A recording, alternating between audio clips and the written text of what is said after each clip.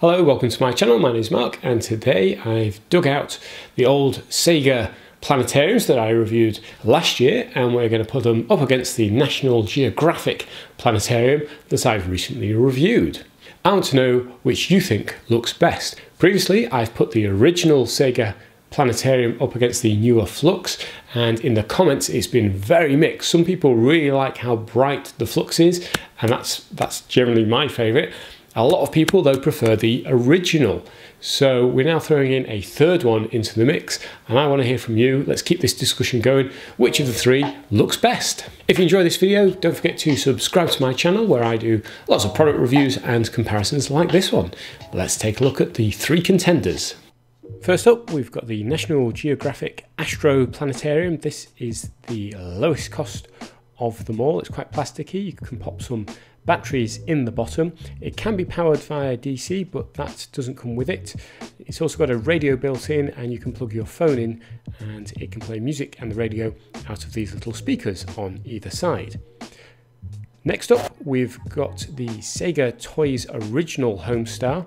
This is the original version. It's got quite a glossy finish, very similar controls as the Astro, and again it's a DC power, but this time you do get the plug, and this can't be powered via battery. It's got its own stand pre-built in and a focusing ring on the top. Our final contender is the Homestar Flux. This is the newest and most expensive of the three. Again, very similar control layout. This also comes with a power cable that plugs in the side, but this one is USB powered, so you can either plug it into a wall or into a power bank, so it has some portability. All three share very similar design features. I personally like the finish of the Flux. I think it looks slightly better, and they all have a very similar control layout. You can rotate your discs clockwise, counterclockwise, and they all feature the shooting star effect, and that just every now and again, I think it's every 30 seconds or so, you'll see a shooting star. One of the big differences is the timer function. On the Flux and the original, you get 15, 30 or 60-minute shut-off timers. With the National Geographic Astro, you only get a 30 or 60-minute shut-off timer. Each of these comes with two discs, and they are all tray loaded. The National Geographic, though, can only have two discs. There aren't any further discs available to purchase. The Flux and the original, though, do have extra discs you can buy, and these discs will work in either projector.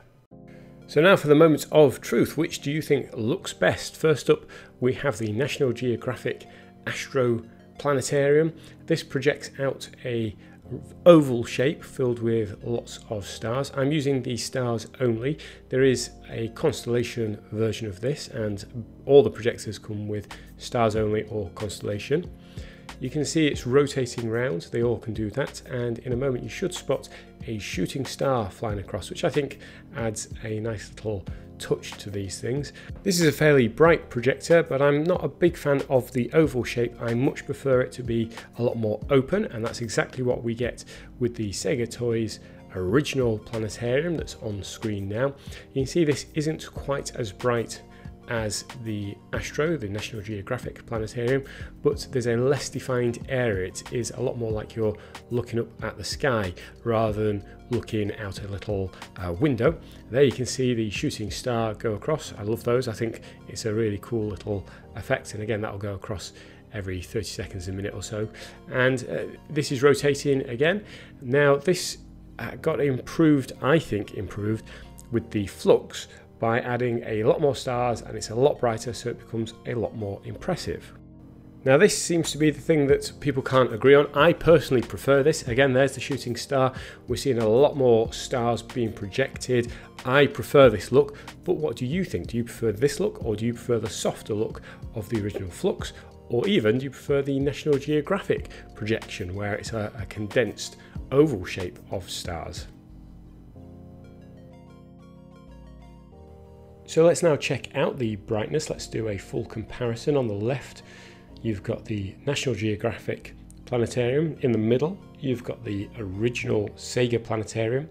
And on the far right, you've got the Flux. Side by side, which do you prefer? My preference is still the Flux, but people do seem to like the softer version that the original Planetarium gives. So that's all three. Which do you think looks best? Personally, I still think the Flux is better. If you know of even better planetarium, let me know. I'm quite interested in this kind of stuff. There doesn't seem to be the one that everyone agrees is the best so far. So I want to hear your thoughts in the comments below. If you haven't already, please consider subscribing, and I'll see you on the next video.